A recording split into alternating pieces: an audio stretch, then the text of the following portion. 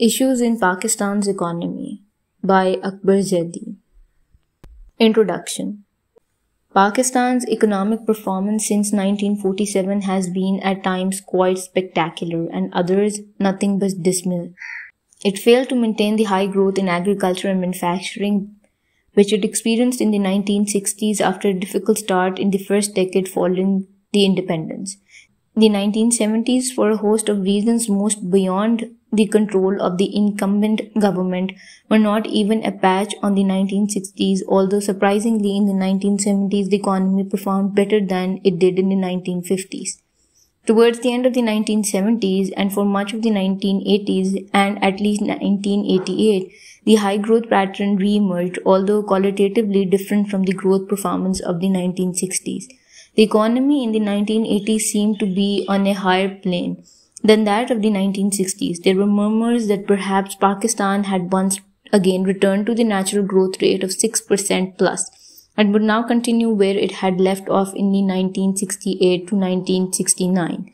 However, just as the 10-year period after 1958 had unraveled, resulting in an appreciable slowing down of the economy, so too did the end of the 10 or so years from about 1978 to 1979 onwards.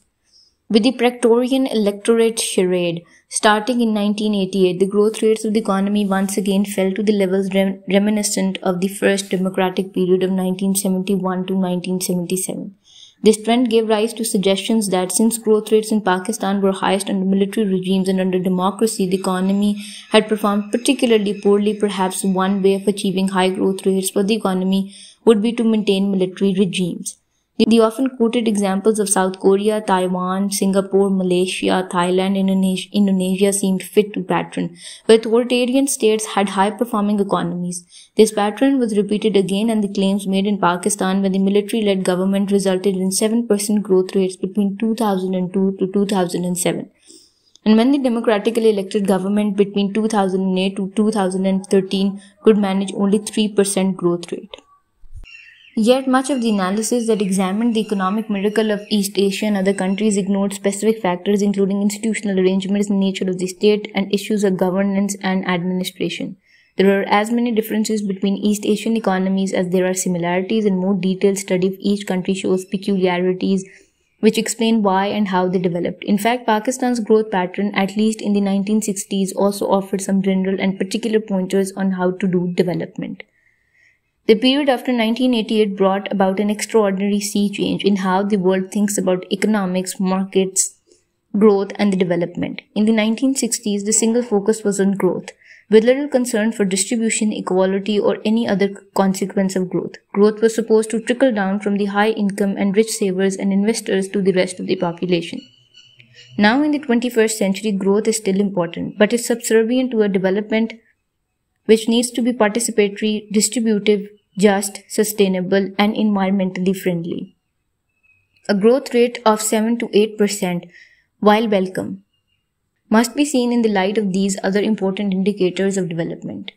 More important, the way growth is to take place now differs substantially from the way economic growth was supposed to take place prior to the mid-1980s. Markets must be efficient and must determine the demand and supply of scarce resources. States and government must stay out of the economy, and privatization, openness, liberalization, and globalization, according to conventional wisdom, must determine choices regarding how and where to invest and what to produce. Countries should get their prices right and reduce subsidies and all of the distortions in the economy. Even in the social sectors, the role of the state is supposed to be minimized, with private sector initiative leading the way. One of the arguments made in this book is that since 1989, when a package of neoliberal policy reforms was introduced, the economy had performed less well than it had in the past. To a great extent, the Structural Adjustment Program, launched in Pakistan in 1988 under the guidance and direction of the International Monetary Fund, IMF, and World Bank, resulted in a visible slowing down in the economy, increasing income inequality, poverty, unemployment, and hastening the process of deindustrialization. Moreover, Pakistan's wider political economy and the failure of its elites had made it dependent on multilateral and bilateral aid. Ironically, although The example of South Korea in particular and that of other East Asian economies in general is repeatedly cited for Pakistan to emulate the conditions and policies that were central for the growth of East Asian economies were quite the opposite of those that were propagated post-1988 under the Structural Adjustment Program. As an illustration, we can cite just a handful of policies pursued by South Korea which are believed to be crucial cause of high growth. South Korea was certainly what is called an authoritarian industrialization pattern, where the existence of developmentalist bureaucracy and state and interventionist bureaucracy and state were fundamental to the process of growth that emerged. In Korea, landlordism was abolished and an extensive land reform taken. Cheap credit, that is directed credit, was made available to the private sector at subsidized rate, with certain sectors receiving priority treatment. Prices were continuously projected as wrong rather than right, with numerous government-imposed controls and restrictions pushing the industrial pattern in a preferred direction. Essentially, it was the state, a particular kind of state, that intervened in the process of economic development and not simply the market, which was responsible for the extraordinary rate of growth observed in South Korea and much of East Asia. Contrast, just the opposite to interventionist and statist policies were recommended for Pakistan in post-1988 structural adjustment period, with privatization and market-based policies being advocated as the state would do. One can make the case now that in Pakistan, private sector-led development will be more vulnerable to the market than state-led economic development, resulting in more variable and unsteady outcomes. There is still much merit in the role of the state, as developments after the global crisis of 2008 had re-emphasized. While a comparison of Ayub, Zia and Musharraf years show that the decades of the military generals achieved high growth, it also suggests that at the end of the respective decades, the growth performance unraveled because the existing political settlement that permitted high growth came into conflict and the contradiction with the very structures and systems that it had created. The result was the emergence of popular movements and opposition to the military regimes and the foundation of a kind of a democratic order. The legacies of Zia 30 years later, Musharraf 5 years later, after his dismissal, suggest that bad decisions can have permanent debilitating consequences. This book, after developing a factual and interpretive story about structural transformation, economic growth and development of Pakistan since 1947, ends with the observation that a new economic and political order has emerged in the country. For want of the descriptive terms, this new order is called middle-class consolidation after 1988.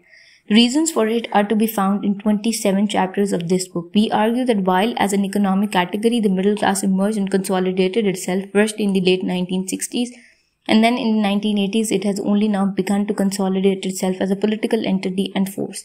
Having said this, it is important to emphasize that nowhere do we glorify this class. If indeed it is one social class, for this is no pristine, revolutionary and progressive class. This is Pakistan and Pakistan's corrupted, rent-seeking, inefficient, pampered middle class, which is socially conservative and fragmented, contradictory in nature and in its working, includes both highly traditional religious and conservative sections within the social category as well as indigenous and modern groups. It does not see the essential prerequisites of human capital formation and infrastructure development for progress for itself or for the nation in years to come. Pakistan's middle class, like all other classes present, has evolved in particular and specific conditions that define what Pakistan is. To expect otherwise, that we would necessarily have modern, progressive, educated, forward-looking middle class, as did Europe some centuries ago or Latin America some decades ago, is wishful thinking. The explanation of how state and society has evolved in Pakistan also emphasized the fractured nature of both, which informalization perhaps with informalization perhaps being a key category of analysis.